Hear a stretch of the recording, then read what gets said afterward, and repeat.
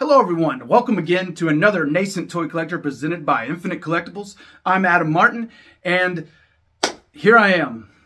After the last NECA fail that I had right here on my channel, I'd already bought this toy, and I'm excited to open it up. I really enjoyed the comic, The Last Ronin. I really enjoyed the artwork and the story and everything, and I've really surprisingly enjoyed this new one they have out, The Lost Years. I think it might even be better than the original. But anyway, I said I wasn't going to buy any more NECA stuff, and that's still up in the air. I may, even though, boy, Bebop, that just destroyed me. Anyway, let's tear into this action figure.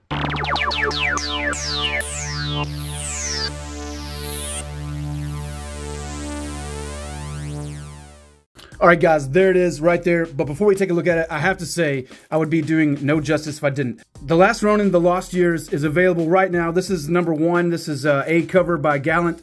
It also does feature art by Ben Bishop, who did this awesome box art here. This comic's out right now. It does feature some first appearances, kind of, even though if you ask me, they appeared in the final issue of The Last Ronin, but some people think this is a first appearance. Either way, I will say, this one's awesome, and it is actually comic book sized. As you can see, that's my copy of #1 from the first one. This thing is great. Give this a read. You will not be disappointed. I know that Last Ronin disappointed some people. I myself, I really enjoyed it. It went where I thought it was going to go, but that's neither here nor there. What I have now before me is this awesome piece of plastic. But first, let's look at this box. Really nice artwork, like I said, by Ben Bishop. I do love that it looks like a Japanese flag and says The Last Ronin. I love that simple typed out Teenage Mutant Ninja Turtles up there. I don't know if you can see that. There it is. And man, yeah. Turn it to the side, you get, this is the standard A cover for The Last Ronin #1, and this is the armored version, I will point out. It does say that armored. Nickelodeon logo. On the back, we get some awesome pictures of the action figure. You can see where I've already torn the box there, trying to get it open. I'm just so you know, my fingers are so greedy. Got a little story about who The Last Ronin is. Some awesome comic book art there. NECA, of course. On this side, we get some more comic book art. Man, just super cool, right? I can't wait to see all what's in this package. On the bottom, you get your Made in China, NECA, you know, all the legalese, and then all the people that are involved. There's Ben Bishop for the illustrations there. And yeah, this box doesn't quit giving there, though. When you open it up, you get this awesome photo of the figure right here. It does have the really cool window box. I was a little worried. I don't know if you guys can see. There's just like a splotch of green on my window box. On the window there's a splotch there and a splotch there. I'm like, did they put this thing in this box wet? Like, what kind of quality control does NECA have? I mean, I know people have complained before, but I'm just seriously wondering, what? I mean, damn, really? That's paint. That's the green paint from his face, like it's slammed against it somehow. It's not on the outside, so that's on the inside. Anyway, I can see a bunch of goodies, so let's just tear into this bad boy. There he is in a nice blister pack. It is a really cool blister. It will allow you to put the things back in, and they will stay in there secured, much like a Best Action Loyal Subjects one. There is some banding in there. I'm gonna have to take care of that. Most everything else is like taped in and then sit in this interior tray there. Really nice. Looks like he doesn't have a whole lot of crap on him. Just have to cut those damn things off. I'm gonna get that done right now. So right out of the plastic, and I am impressed. Color me impressed. This thing is really cool. The paint application is just amazing. They have some really nice dry brushing and stuff going on here. Really cool textures on everything. Really feels like a nice figure in your hands. So far, no broken legs. You know, nothing's falling off of him. He's a little squeaky. I need some of that oil possibly to kind of lube him up. But man, let's just take a look really quick. Okay, so the hood. The first thing I noticed here is the hood. You can see it kind of turns with him, or you can kind of turn the head inside of there. Well, what it is you can pull it right off, and it has a peg in it that pegs in the back of his head. And you can take that out. You can take the hood off, and then you can actually plug in the pieces of sweatband if you wanted to do that. So that's really neat, because he did run around some without the hood on. I think you can plug this. I say you can plug this in. I'm not having any luck. Oh yeah, see that? Look at that. Badass. I like the hooded look though, but for this review's purpose, I'm gonna take the hood off there. It is really nice though. You can see that it's kind of rubbery, kind of soft. So just looking at what I see right here, get just the actual figure itself, the paint application and everything, 5 out of 5. This thing is really sharp. I dig it. I love everything about all the details on the pouches. And like he's got so many little spots to hang stuff, put weapons and stuff. You know, he's covered in weapons. He is the Last Ronin. He does carry all the weapons of his fallen brothers. And spoiler alert, I think it came out like 2 years ago. This is Michelangelo. They have announced they are doing a Leo, a Raph, and a Donnie and Splinter 2-pack. I believe it's a Donnie and Splinter 2-pack. And those will be coming from NECA somewhere down the road. Now, this thing did set me back $34.99. So for price and what I got here, we're going to take a look at the accessories. But I believe 5 out of 5. This is a really nice figure. Let's take a look at the articulation, although it's a NECA figure. You guys know what it does. Ah, look at that. Fell right off there. You can swap out the head, so let's just go ahead and take this head off. The kind of like, I don't know if you want to call that the angry face, or is he smiling there? I'm not sure. I do love the, you know, the lines making him look old. That looks so awesome. His head is on a ball joint. It's ball jointed inside. As you can see, this like barbell moves. It has its own little bit of joint in there. Not a lot, but a little bit. And we're going to pop the variant head on. It's cool. It's got his mouth open like he's pissed off still. Mikey, you know, pissed off. Pop the head on there. That looks really awesome. I like it. So he's got a little bit of up, down, and then of course you can go all the way around. Yep. And this one has a really nice amount of sweatband on it too. That will get hung up, as you can see, when you're spinning it all the way around. But what do you expect? His head's spinning all the way around. All right, shoulders are on ball joints. Oh shit, let's see. They hinge up to, he's a little stiff. I'm afraid to get too rough with it. They hinge up to what, about 80, 85 degrees, somewhere wrong in there. They do have a, I guess you could call that a bicep swivel, right? Would you call that a, yeah, it's swiveling before the elbow. It is a 2-part pinless elbow. It does bend that far, which is pretty nice. It's got a lot of, kind of got a lot of range there. You can see some nice range. I do like the way they hide the joints with these awesome sweatbands. Or what, these are like elbow pads. I mean, he's like really armored up here. I love this mismatching stuff too. Really, really, really cool. Let's see, yeah. So they have the swivel there. They've been that far. They are, of course, swivel at the wrist, and there is a little bit of hinging there, though not a lot. I am going to swap out some hands here, take out the closed fist that he came with. So closed fist, and it's got a nice amount of detail on it, honestly. I'm going to turn him around so the camera doesn't try to focus on his face. Has a nice amount of detail to that hand. As you can see, just the fine bit of work there. Just a little bit of shading, you know, like a little bit of pencil work, making it look just like it came out of a comic book. Really nice. We also have, let's see, we need a gripping hand for him. There's a grip hand. I'm gonna go ahead and pop that in there, and we're gonna go on from there. Let's see. Okay, he does twist at the waist, as you can see, and there's a little bit of crunch to him. Not a lot, but I do like the way they hide that joint. That joint is very well hidden by this awesome belt. And the belt feels soft, which is really nice, but it's not. It's actually stuck on there. It's actually, I'm going to say it's a part of his lower torso there. Really cool. The hips do move. God, I'm terrified of these NECA figures. I really like this one, though. So the hips do move forward that far, back that far, out to the side. And you can see the soft gets right out of the way. We have you can see the pins in the knees, though I don't care. I know some people do. He's got that much movement to the knee. Man, this thing's really, really, really nice. And then, of course, he has full pivot on the ankles, and then side-to-side rockers, forward and back. So, you know, just a whole bunch of range. You could get this guy into all kind of cool poses. I mean, yeah, oh yeah, you could definitely do some, I'm not the best at posing action figures, but you could definitely do some cool shit with this. You know, if you could do some work on it. But you could definitely get him into some cool poses, which is what we want, right? Let's take a look at his accessories now. Man, I really like this. Gosh, now I'm even more excited for the other figures coming soon. Let's see, he came with a side, because as you remember, if you've read the book, he did carry all of his brother's weapons. The sai goes right there on his belt. Is a very nice looking sai. I do like it a lot. Nice handle and everything. I really like the paint on it. Looks really cool. Looks very cool on his belt. He also came with Donnie's bow, and this is a really nice looking bow, honestly. One of the best ones I've seen yet, really. I kind of wish the Super 7 one was this nice. That's a really nice looking bow, and I believe this goes in his back here. This goes, let's see, maybe right in this. It's got this like holder, as you can see, that's kind of tied to him.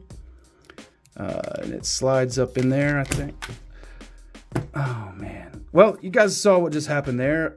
You know, I feel like this is my fault. That was my fault. I was just really shoving on it, and I should know better. I should know this stuff is fragile. I'm going to take the blame on this. I do feel like that goes in there somehow. I'm just, you know what? I'm just not exactly sure, and just NECA, I have no luck with them. So I'm going to just set the bow staff aside there.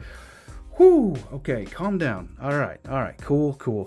Here's his awesome set of nunchucks. They look amazing. They got the real chain in there. I like the longer handles. They look really neat.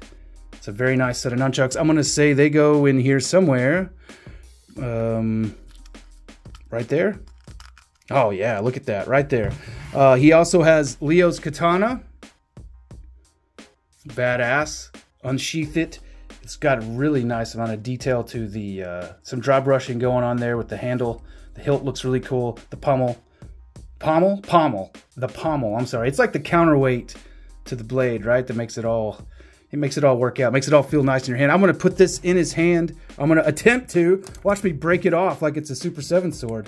Now, these hands are a little softer. As you can see, they kind of actually open up and allow it to go in there. I say that. Now I'm feeling... Okay, so you see what I've got. It makes me nervous. Oh my goodness, you guys. I'm terrified of toys now. Okay, there it went. See, went right in there. I do know this does go through... I'm pretty sure it goes through this one. That's really tight. So be very careful when trying to push this stuff through. It is very... Ooh, tight. So this is still scaring me. Yikes. There it is. Okay, so that's on his back. There's the sheath on his back. Whew. Okay, it didn't break. All right, so there's all 4 of the weapons. He does also come with that badass baton thing that he carries and whips the shit out of all those the Neo foot soldiers with. Let's see, we can throw that in real quick. I'm going to put that in this other gripping hand here. You can see he has the right gripping hand as well right there. I'm holding it just a little bit low. I'm sorry about that, guys. Still getting used to this doing stuff on here.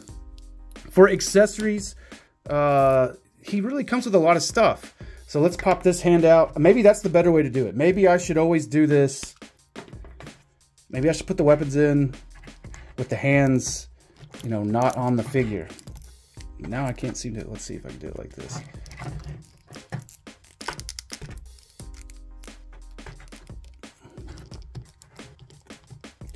So there he has his... Nope.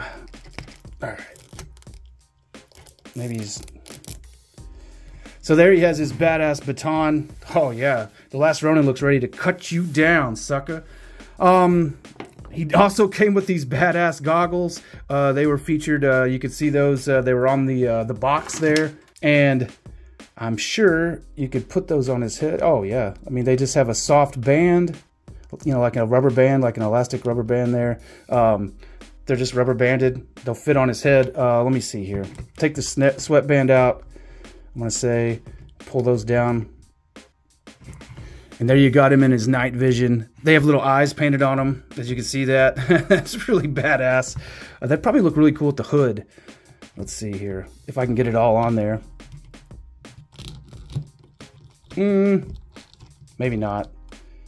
You could. I mean, you could do it. I'm not the best at it. You can see what I've got going on there. I've got the strap over the hood. But yeah, you could do it and it would look really cool. You could also just pull him down, you know, because he was wearing them like that too. So you could always have him like that. Throw that hood back on. That looks pretty damn cool. And then he also came with, let's see, he came with his grappling hook and a string, which I think you can hang this on his belt somehow, somewhere, probably right in here. There's another spot right there that you could probably hang that, or you could probably put this baton in there. I'm sure you could put whatever you want in this little spot here. He's full of places to hold things. He also came with some very, very, very sharp plastic stars. If you can see, that's like stuck in my skin there. I do have rough skin. I am a mechanic. But you can see that thing is really sharp. So if you get these things out, be careful. One poked me in the finger when I was getting it out of there, and I was like, damn. And then he has a little like grenade thing. I don't remember this in the comic. It's been like a year or so since I've read it. Though I will say that Lost Years is really awesome. You guys better pick that up. Really good reading. If you love the Turtles, then you need to read that Lost Years. Actually, if you love the Turtles, you should read both of those stories, The Last Ronin and The Last Ronin Lost Years. But yeah, so I'm going to give his accessories, I mean, overall, besides me breaking the staff like a jackass, and I might be able to fix that. I'm gonna try to fix it. I'm going to see if I can glue that back together, and I'm sure I can. I mean, that should go right back together. So I'm going to give his accessories 5 out of 5. So overall, I give him, damn, this is besides me breaking the damn staff, this is a 5 out of 5 figure, you guys. This thing's going to look great on my shelf. I guess I'm going to put him in with the comic book stuff. I think he really fits, you know, well on the comic booky side of things, since he is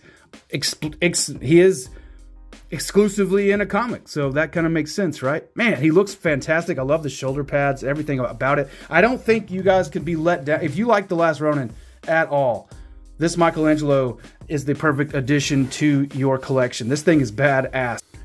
Now it's time for a little bit of comparison. While I have his bow on the mend, you see I was able to super glue that end back on. It's going to look a little shitty, but that was totally my fault, you guys. I was way too rough with it. That's my bad. You know, I'm used to toys, and these are adult collectibles. Anyway, the Last Ronin action figure from NECA is clocking in at right at 6 1/4 inches tall. And so what I want to do is just compare him with other Michelangelos, and it's only fitting because it is Michelangelo. There he is with Super 7's Michelangelo, Super 7 Ultimates, and as you can see right off the bat, he's a lot taller than Michelangelo. And at first you go, oh man, the scale's wrong. Well, here's the deal though. In this storyline, the Turtles continued to mutate into their older age. So he was getting actually physically bigger. So this still could kind of scale up in some kind of display where you have the Super 7 Turtles. I don't think it looks bad. I think it looks pretty good. And there we have Michelangelo from the TMNT Classics line. This one, you know, the line is really cool. It's a really cool set when you have them all together. I hate the posable fingers, but they look great, but they're just the proportions are just totally wrong here. Here he is with a Best Action Michelangelo. That looks pretty cool. This is I feel like this is a pretty accurate scale here. Old Turtle versus Young Turtle. And then here we have Slash from NECA's new TMNT Adventures line from the Archie comics. Now, this I think is a pretty fair side by side. I would say I would not feel bad having these guys on my shelves together. They're both from comics, and these are comic book versions of the characters, and I think that looks pretty nice. I really do like that. I love Slash, though. God, he's so damn cool. And one last Turtles figure. Here he is next to the Best Action Shredder, which I've had it said on the channel in the comments. The Best Action line has the wonkiest scale when it comes to the human beings in the line, and the Shredder's no exception. He's notably tiny, but obviously this turtle would beat the living hell out of that Shredder. Now let's compare him to some non-turtles. Here he is with Marvel Legends Black Panther. Now I honestly feel like this team right here could do a lot of ass kicking together. Black Panther, Michelangelo as the Last Ronin, that is quite the team up right there. And last but not least, there we have him alongside the 40th anniversary He-Man from Mattel. This is from the Masterverse line. I love this figure. This might be my very favorite He-Man figure, besides the original, ever. I think they look pretty cool side by side. And that brings this video to a conclusion. Man, I thank you guys so much for watching my last video where I broke Bebop, which totally sucked. Totally just killed me. Thank you for all the nice comments, and Thank you for letting me know that the thing to do with them is to soak them in hot water or to kind of hit them with a blow dryer. I did not know that when I opened this guy, but I did not have any articulation issues with him. So you guys, thank you so much for subscribing. I'm well over 300 now. I don't know how to do a giveaway thing. You guys know how to, I mean, what can I do? How can I do this? Some of my subscribers are private, so I have no idea who you even are. So yeah, I don't know what to do. Is anyone interested in anything? I mean, I don't know how to do the 300 subscriber thing. I guess maybe I could take my subscribers now and put you all in a raffle. I don't know. You guys comment, let me know what you think. Thank you so much for watching. Please stay tuned for more. And as always, have a great week. Keep it geek. Peace out.